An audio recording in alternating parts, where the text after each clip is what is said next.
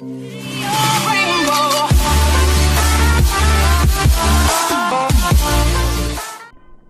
guys, Lord King here again with another video. This time it's going to be something a little bit different. I'm sure you can tell from reading the title that it's not a Xenoverse, FIFA or NBA video. I'm actually going to be doing a UFC breakdown, specifically UFC London, which is this weekend. I wanted to do a breakdown mainly because I'm quite obsessed with MMA, to put it clearly. I like gaming, I like a lot of sports in general. I'm into fitness and pharmaceuticals. I have a degree in pharmaceuticals, and I do love MMA quite a lot, so I thought I'd actually try and give you guys maybe a bit of an insight into the MMA world, maybe with some breakdowns, some previews, and then possibly if it's a good event I can do a review as well on the Sunday. Now, don't worry if you are a loyal subscriber or you tend to watch my videos. These will only be sort of periodical things that happen occasionally when there's an event on. So it's not going to be a thing that's happening every day or every week. You can count on a majority of the start of the week will be Xenoverse videos. Friday could be a FIFA video, possibly FIFA Fridays if people like that. And then weekends when there is a UFC event on, I can do a 2-video breakdown of it. Now, the next UFC event isn't actually until the 10th of April, so you've got quite a while, and if for some reason you can actually like the videos, and you've got quite a while to wait until the next one will be put out. Now, just remember guys, I'm not an MMA expert before I get criticised for it. I absolutely love the sport, so I like to break it down and almost pretty much analyse it whenever I can. I have been training in mixed martial arts in general for a few years now, so I have a relatively good insight into the background of martial arts, what's going on and how and what's kind of happening, which some people may not pick up on, so you guys may enjoy listening to me break them down. Now, again, like I said, if you don't actually enjoy these MMA videos, then don't worry, because this Sunday there is going to be another Dragon Ball episode coming out, well, an episode from my channel coming out, so I will hopefully maybe do a review of that. I hope you guys can tune into that, and you may, if you don't enjoy this, then you can always wait for that on Sunday. So firstly, moving into the gossip sort of side of MMA before I actually do a quick sort of UFC London breakdown. First thing on the menu we actually have is the McGregor-Mayweather talk. Now, I'm sure even if you don't like MMA or if you just like boxing, I'm pretty sure most of you have probably heard of the McGregor-Mayweather talk, when it's going to happen, where it's going to happen, all the sort of build up towards it, because it probably will be the biggest sort of pay-per-view event in history of combat sports. So now what we do know is that Dana White did say, I believe maybe yesterday, that the event is probably coming a bit closer to happening. He's not going to prevent Conor McGregor from doing the event if he wanted to, and apparently the venue T-Mobile Arena in Las Vegas has actually been booked. Whether this is true or not, we're not too sure, but keep your ears open for the possible news. The next topic we have is Anderson Silva will probably be fighting Kelvin Gastelum, who Kelvin Gastelum recently just won, beating Vitor Belfort. If you are watching the video, the person who is on the right hand side now is Vitor Belfort. Kelvin Gastelum just destroyed him in the first round, so he'll now be fighting the legend Anderson the Spider Silva in Rio, Brazil, UFC 212 in June. The final little bit of news that we have is, I'm not sure if you've been keeping up with any of it, but George St. Pierre is coming back, arguably the best ever pound for pound UFC fighter in history. He is making his return, and he will be fighting Michael Bisping from the UK, who is the middleweight champion. Obviously this has caused a little bit of drama, with some middleweight fighters being a little bit shunned out here, wondering how George St. Pierre has come back and got a title shot over them. But that is kind of how the UFC is laid out these days, where with the rise of Conor McGregor, money fights are kind of the biggest thing now to make a big name for himself. Let's not forget the UFC was purchased by WME for about 4.2 billion. So this is almost like a debt to them. They have to try and repay this, or sort of pay it off in a certain amount of time for them. So they're making these big sort of money fights to try and make enough profit, if it makes sense. So now, if you did catch last week's UFC event, you'll know what I'm saying here. There are a few vicious sort of knockouts I advise you to go see if you're not a UFC fan. It may kind of make you get into it a little bit more. One being Edson Barbosa's knee knockout, which was ridiculous to say the least. If you can go watch that, go take a look at Edson Barbosa knockout versus Dariush. That was really crazy. And one of the actual legends of the sport, Mauricio Shogun Rua, made quite a big sort of return against Villante, actually knocking him out, or a TKO. So that was pretty big sort of stuff happening last week. I do advise you to go check it out. It may help you enjoy the sport a little bit if you haven't seen it before. Now moving on actually to the analysis of UFC London. To put it into perspective, firstly, I'm going to try and keep these videos relatively shortish, around the 10 to 12 minute mark, maybe 15 max. This one's going to be a little bit longer due to the intro, but keeping them relatively short and concise just to give you guys a sort of insight into what's actually happening. So first we have my picks from the preliminary card. So I'm not going to go through the whole thing because it's a little bit of quite a long card and it'll take a lot of time to go over. Unless you guys did enjoy that sort of stuff, then leave in the comments below and I can do that. So my sort of picks of the night for the prelims, we have first Leon Edwards versus Vicente Luque. Leon Edwards actually being a Brit from, I believe, Birmingham, fighting out of AKA, which is the same place where Daniel Cormier fights, Khabib Nurmagomedov, you may have heard of, and Luke Rockhold. And then he's fighting Vicente Luque, who's a Black Zillion. Well, Black Zillions are kind of no longer in existence anymore. He fights out of that team and is a Brazilian. So he did quite well in the Ultimate Fighter as well. So that'll be quite an interesting fight. I'd say look out for that. Could be quite, sparks could fly. The next pick on the prelim card, which I would say to look out for, is Joseph Duffy versus Reza Madadi. Joseph Duffy, also known as the person who previously beat Conor McGregor before he actually entered the UFC in Cage Warriors, so keep an eye out for him. Now the first fight on the main card is Arnold Allen versus Makwan Amirkhani.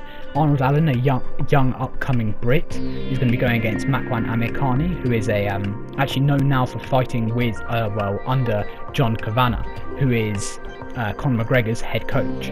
So keep an eye out for maybe some sort of Conor McGregor-esque style techniques from Makwan Amirkhani, and you can never know what can happen with this. These sort of upcoming fighters in the UFC who are going to try and put on a performance for us.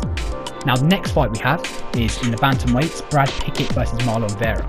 Now I'm not going to go into too much description of Brad Pickett because all I really have to say is that he is probably the biggest legend the UFC has from the UK. This guy has fought his whole career in MMA and he's always put on performances in the UFC. He's also known as one of Dana White's favourite fighters, Dana White being one of the head honchos in the UFC. So he's actually one of his favourite fighters because he always puts on great performances, he always looks for a knockout. So keep an eye out for his fight against Marlon Vera, who's an upcoming young sort of fighter from Ecuador, I believe, possibly Ecuador, yes. So now the co-main event we have is Gunnar Nelson versus Alan Jouban. Gunnar Nelson fighting out of Straight Blast Gym, again under John Kavanagh, who is again known for being Conor McGregor's head coach. Gunnar Nelson actually is one of Conor McGregor's main training partners.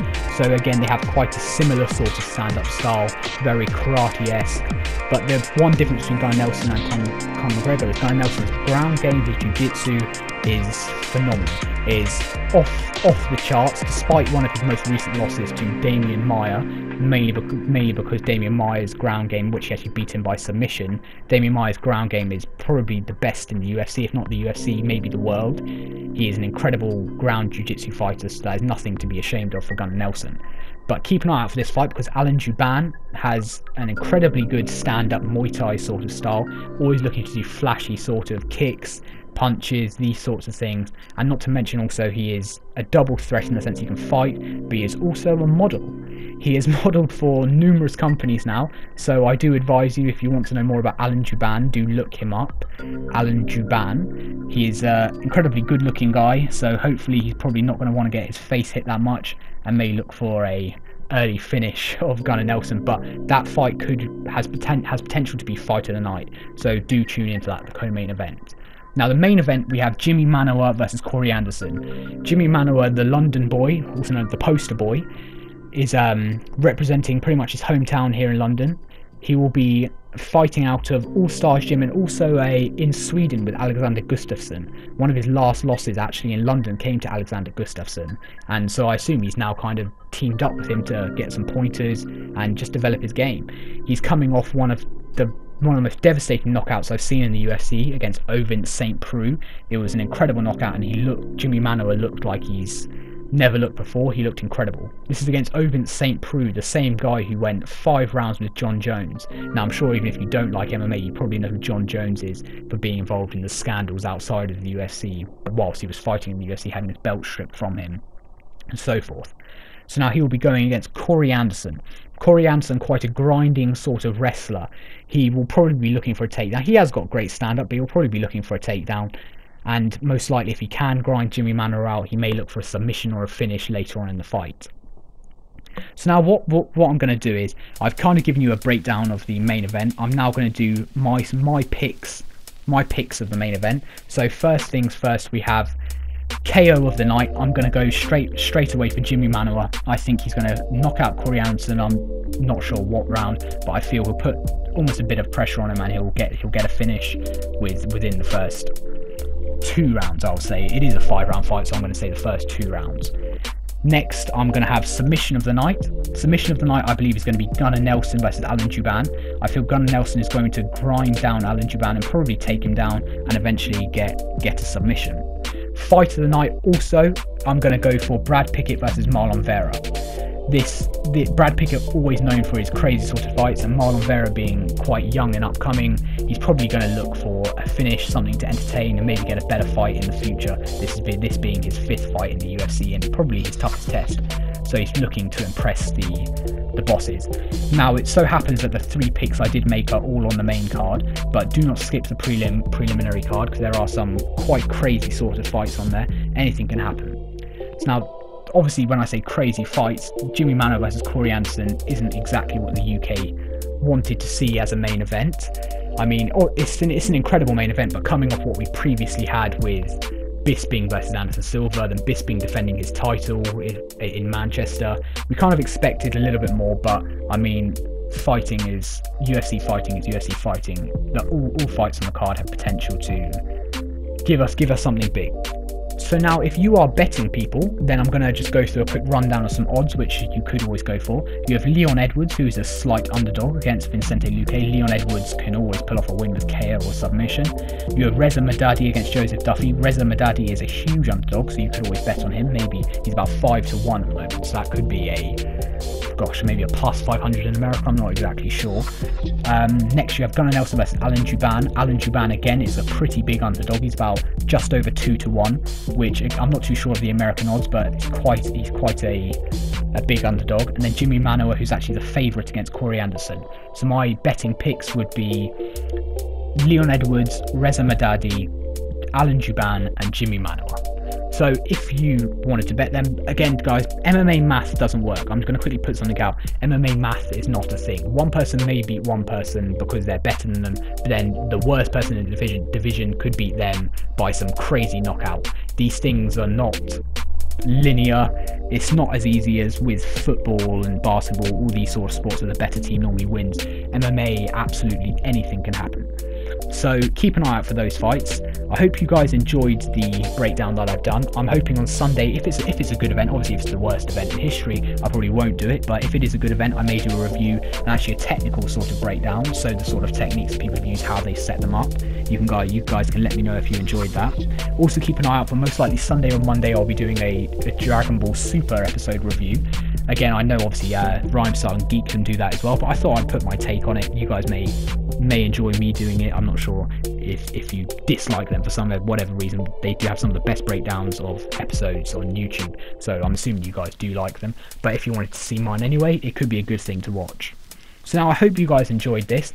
I'm looking to do more of these. It's something that I absolutely love.